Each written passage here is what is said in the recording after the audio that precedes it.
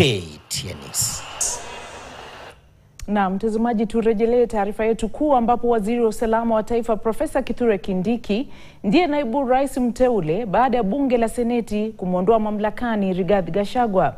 Ingawa bunge la Taifa limepigia kura na kuunga mkono uteuzi wa Kindiki, itambidi kusubiri kujua hatima yake baada ya mahakama hapa Nairobi na Kerugoya kusitisha kwa muda Gachagua kuondoka mamlakani hadi kesi hizo kusikizwa.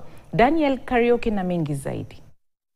Baada ya Seneti usiku wa Alhamisi kuafikia kwa kura zaidi ya 45 kumwondoa Rigathi Gachagua kutoka mamlakani, mapema Ijumaa bunge la kitaifa kwenye kikao spesheli walipokea uteuzi wa naibu rais mpya Waziri Kindiki akiteuliwa, wabunge wakipigia kura kukubaliana na uteuzi wa Rais William Ruto. Lakini huenda Kindiki akasubiri kwa muda, kwani mahakama Nairobi imeamuru kusitishwa kwa utekelezwaji wa azimio la bunge la Seneti kumwondoa Rigathi Gachagua kama naibu rais.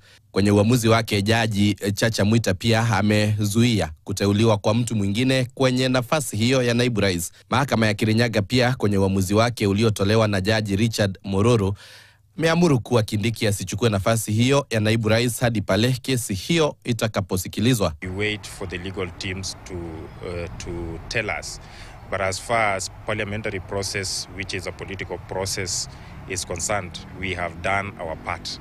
Haya yanajiri huku Kindiki akizidi kupongezwa kwa kuteuliwa kama naibu rais wa 3 wa Kenya. We want to thank the President of the Republic of Kenya for really actualizing the bottom-up transformation agenda, where I'm saying that is going to raise the people from the bottom to the up.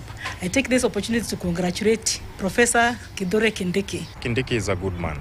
He has dedicated himself in the previous positions that he has held before his nomination today. Sasa inasalia kuonekana mwelekeo utakaochukuliwa kuhusiana na vuta ni kuvute hii ya mahakama. Mahakama itamuokoa Gachagua au mwanzo wa utawala wa naibu rais wa 3 unaanza? Daniel Karaoke, KTN News, Nairobi. Na mkiyatafakari hayo, tuingie madukani. Tutarejea muda usiokuwa mrefu na taarifa zaidi, na kusihi siende mbali.